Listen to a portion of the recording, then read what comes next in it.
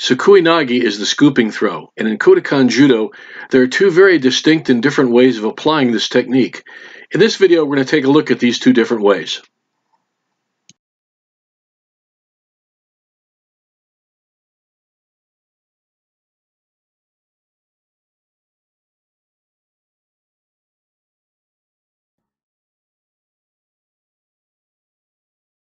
Standard grip. Notice he's kind of leading sugar footing here with his right foot. Okay, kind of leading with that foot, sugar foot. Now what Derek's going to do, he's going to come and he's going to spin behind. Let me get sugar too. So watch what Derek will replicate this. From here, he's going to spin behind him, and when he comes behind him, as he steps behind, he's going to reach under like this, scoop, grab the legs. Now you can either grab the pants, but like when we're doing this in Sambo, there are no pants to grab. So we're going to grab the legs. Okay, but I'm scooping. I'm not bending over this way. That's really, don't want to do that. I want to be grabbing this way. So what Derek's going to do, and he's going to be throwing from here, and really, I always learned it. This is your kind of your hinge on his lapel, and it helps. That's the side I'll probably roll to. Okay, so I've got him here. Okay, I want to kind of leading. I just kind of step back here as I do that. See, like this, as I step back, I shoot, and as I shoot, come across and squat very low, like you're sitting in a chair. Okay, grab, and now you can embellish it any way you want. The basic thing is to pick them up and turn into them and throw them. Or you can thigh sweep them, whatever you want. However you want to add to it, you can. But you're probably going to have to go on them, okay? So let's look at here. So here it comes right. He spins about to the outside. Now he reaches and squats at the same time. So he squatted behind him. Derek's butt is lower than Eric's butt. He's like he's sitting in a chair, okay? All right, and he's just going to scoop them up and toss them. There we go.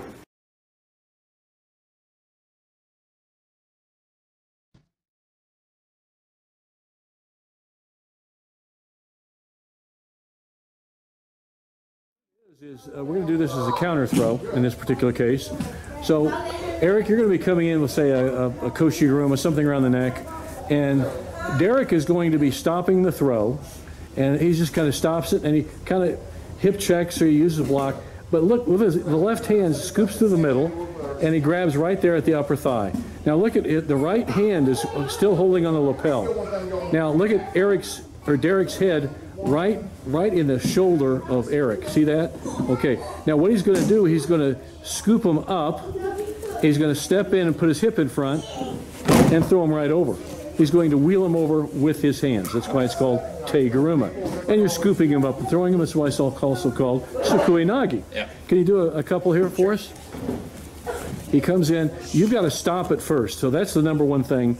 You might use it you might also use the flow of his body action, but generally you have to stop the action. Okay, so when he comes in, you're just going to stop it, kind of a hip block there, and as you do that, lower your level, and look with the left hand, grab through the middle, and trap it. The right hand is controlling the lapel as you see, and Derek's head is right on Eric's right shoulder, and he's going to use that to lift Eric up, step in front, and throw him over his hip. Actually wheel him over with his hands on his legs. Okay? So he's kind of setting on your hip when you lift him up. You're in the crouch. I like to think of him like a bag of groceries. So you suck them in tight to your hips, and then just try and get your hips to go out and your back to straight.